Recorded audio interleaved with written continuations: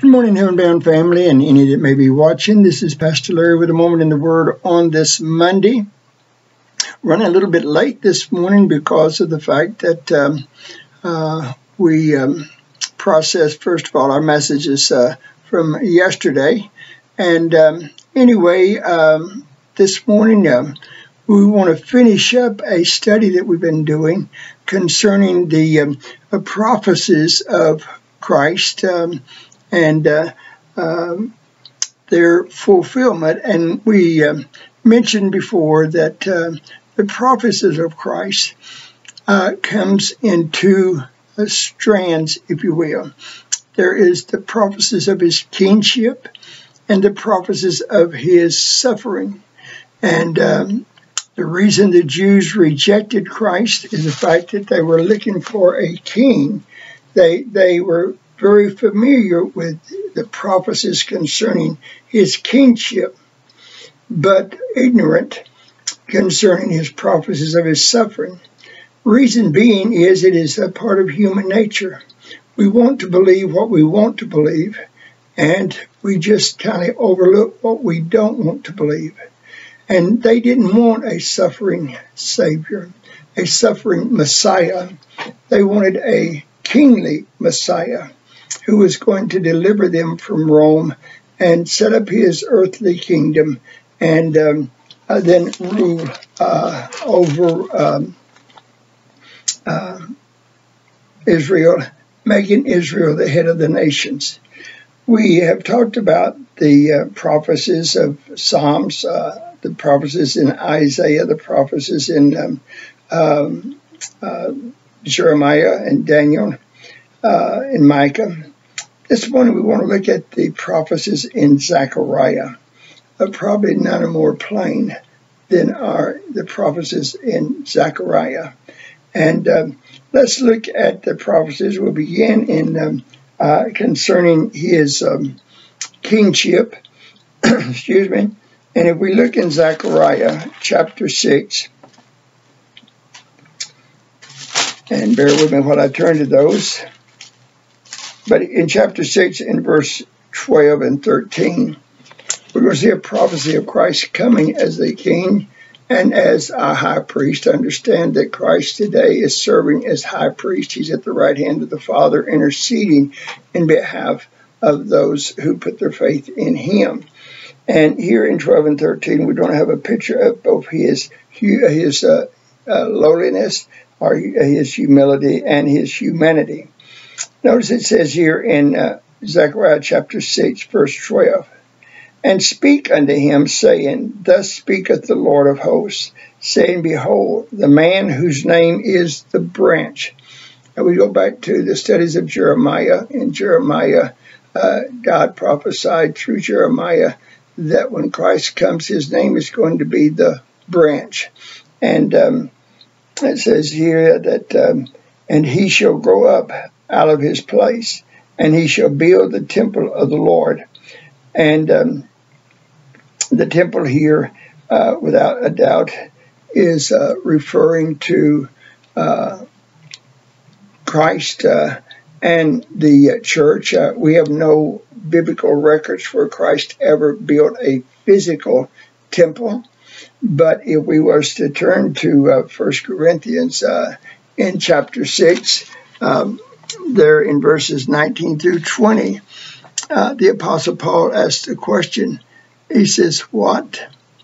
Know ye not that ye are the temple of the Holy Ghost, and that the Spirit, that you are bought with a price?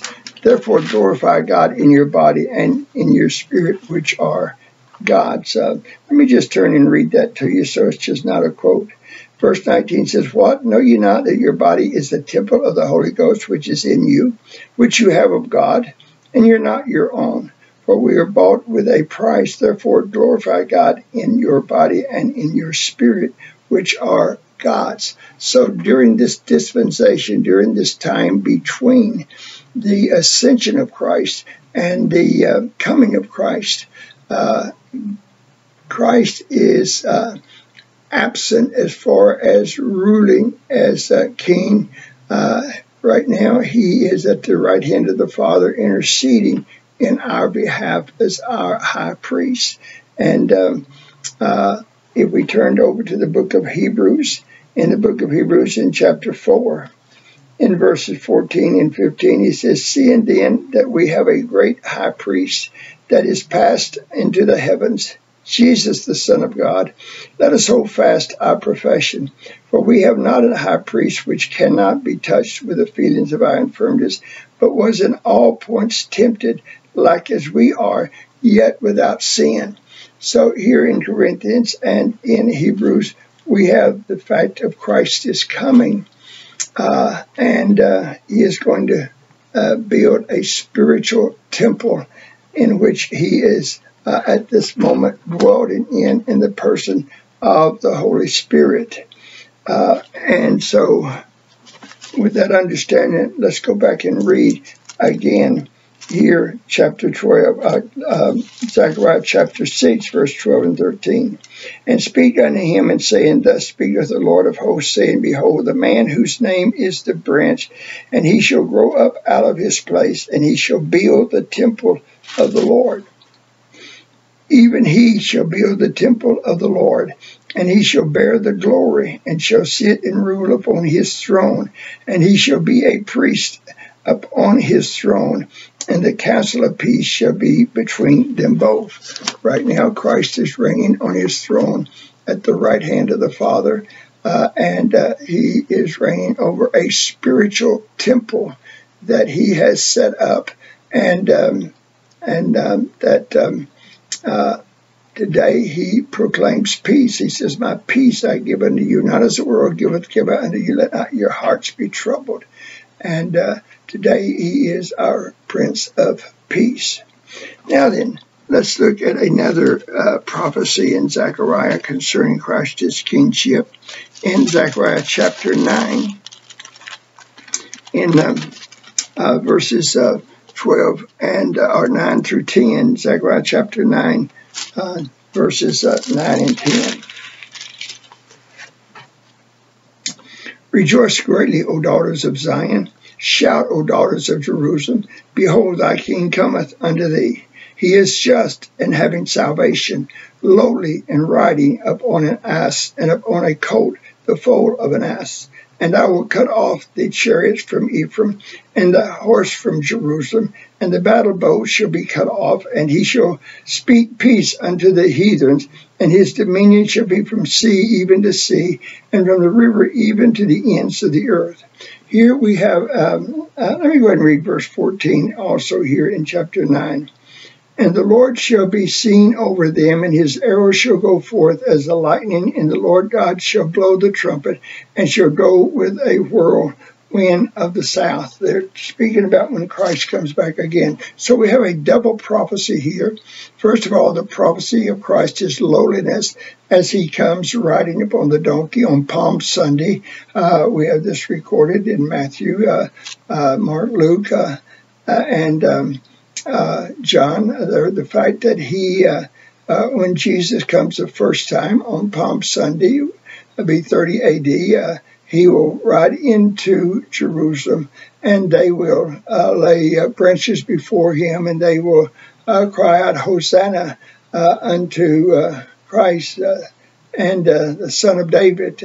And the people would have anointed him king, but the Pharisees, the scribes, the high priests rejected him.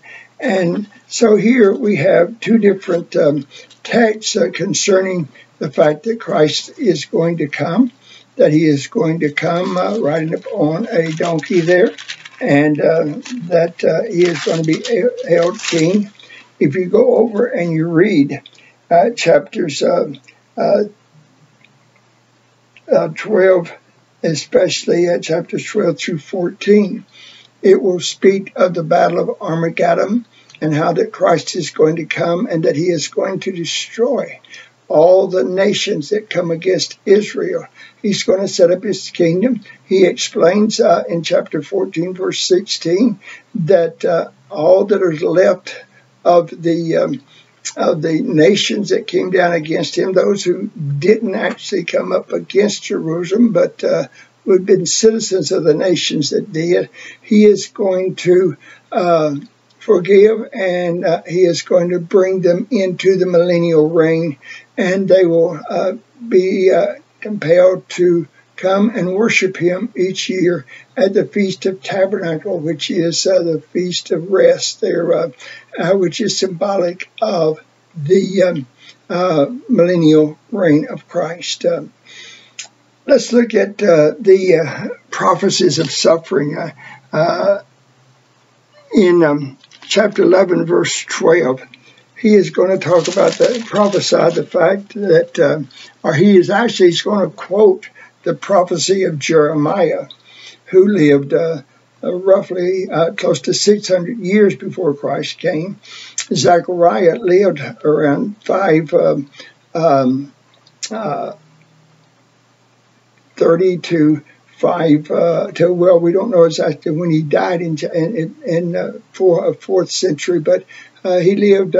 He helped prophesy in building the temple when the king of Persia allowed them in 536 BC to come out. They laid the foundation, and then they got discouraged by the fact that Darius, the king of Persia, stopped the work for a while. And then in about 520 through 516, Zechariah and Hezekiah prophesied there that they need to get back to work building the temple. And the temple was dedicated in 516 BC. So that would be when Zechariah lived. And yet notice how exact his prophecies are. In Zechariah chapter 11, in verse 12, here he says this, and I said unto them, if you think good, give me my price, and if not, forbear. So they weighed for my price 30 pieces of silver. Verse 13 says, and the Lord said unto me, cast it unto the potter, a goodly price that I was priced at of them. And I took the 30 pieces of silver, and I cast them to the potter in the house of the Lord. If you go to Matthew, I believe chapter 27 there, you'll find that they gave Judas 30 pieces of silver to betray Christ. And Judas later repented, gave it back to them, and just before hanging himself. And the priest said, well, we can't put this into the church treasury, so we'll give it to the potter to purchase a potter's field, a burial field. But how exact? How could Zechariah, 500 years before Christ was born, know that they were going to, that Judas would be paid 30 pieces of silver?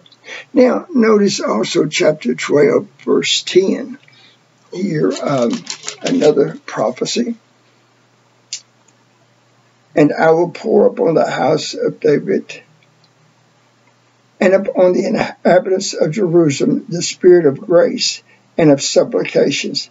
And they shall look upon me whom they have pierced, and they shall mourn for him as one mourneth for his only son, and shall be in bitterness for him as one that is in bitterness for his firstborn. If we were to, I believe it's in chapter 14, also, they will mention the fact that, I'm sorry, in chapter 13, notice in verse 10, it says, or verse 6, it says, and one shall say unto him, what are these wounds in thy hands? Then he shall answer, these with which I was wounded in the house of my friends. And then in verse 7, it's going to talk about his rejection and his crucifixion. It says, awake, O sword, against my shepherd, and against the man that is my fellow, saith the Lord of hosts. Smite the shepherd, and the sheep shall be scattered, and I will turn mine hand upon the little ones. They're speaking of the fact that they crucified Christ, and many of those who had followed him during his life ministry, observing the miracles and so forth, many of them were scattered because of the fact that the high priest and the scribes of the Pharisees, Sadducees rejected him, being the religious people of their day. Then the people followed the false teachers here, the rejectors of Christ, and was scattered out. So here Zechariah is going to prophesy both of the fact that Christ is going to be crucified, the wounds in his hands. By the way, when Zechariah prophesied, the art, if we want to call it that, was not even a means of punishment.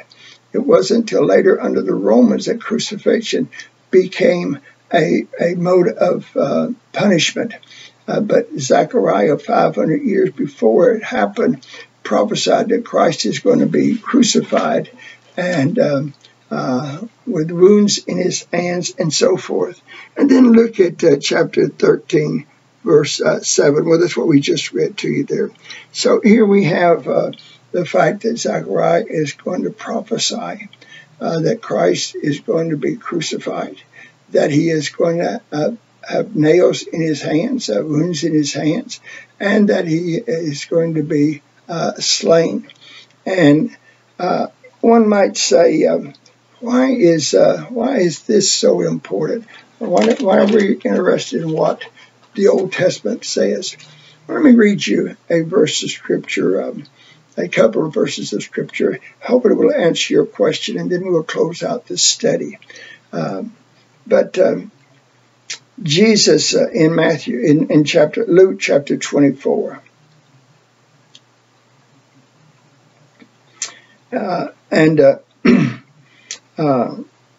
he says here in verse 25, then he said unto them, O fools, meaning those who are void of understanding, and slow of heart to believe all that the prophets have spoken. A friend, to reject what the prophets have spoken is to come into the New Testament and the study of the New Testament totally ignorant of what God has said would happen. Look at verse 44. Jesus is on the two people after his crucifixion and after his resurrection. Two people are going, two of the disciples are going from Jerusalem, and they are on the road to Emmaus, and Jesus is going to appear to them as a man, but not as Jesus. And they're going to get to talking.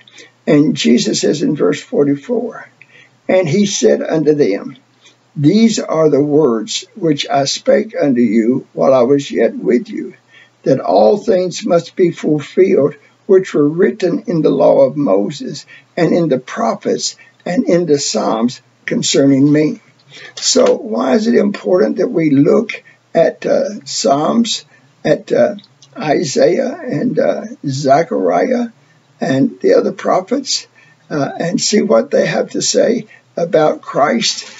Friend, it's so important that because the Jews refused to look at the string of suffering that the prophets prophesied of, they totally rejected Christ the Messiah, and consequently suffered the Holocaust of 70 A.D. when Jerusalem was completely destroyed and millions were killed. Later in our lifetime, or at least in my lifetime, in Hitler, there in Germany, again, killed 6 million Jews and so forth. Had they have studied all of the prophecies, had they not been blind to the suffering and alive only to the kingly, then they would have recognized that Christ was indeed the Messiah. One of these days in the future, Zechariah tells us in Zechariah chapter 12 through 14 that all the nations are going to come down against Jerusalem. And in chapter 13, verse 8, Zechariah is going to prophesy that 2/3 of the Israelites out there in Jerusalem will be killed, but that 1/3 of them will repent. They will see the wounds in his hands, and they will repent and will be saved. You can read it in Zechariah 13 and 14. It's a wonderful study, and I hope that you'll take the time to do it and that you'll be blessed as a result of it. I've spent much more time than I meant to spend, but anyway, go forth on this Monday, the beginning of the week. Have a blessed and wonderful day. Bless someone, it'll bless you, it'll bless them, it'll bless God, and God will bless you in return.